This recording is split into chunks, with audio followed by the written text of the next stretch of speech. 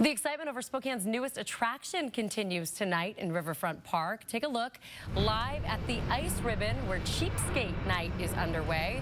A little discount to enjoy the first finished piece of the Riverfront Park makeover.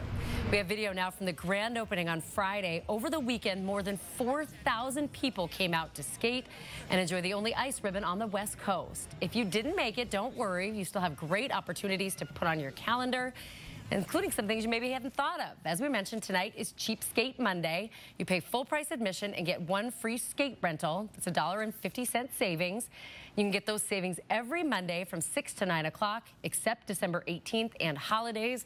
Also, tomorrow, the Ice Ribbon is hosting its first free yoga on ice event. The city says it's a way to come give your stress the cold shoulder. Sounds potentially dangerous. Don't miss that, though. Starts tomorrow at 5:30, again on the ice in Riverfront Park.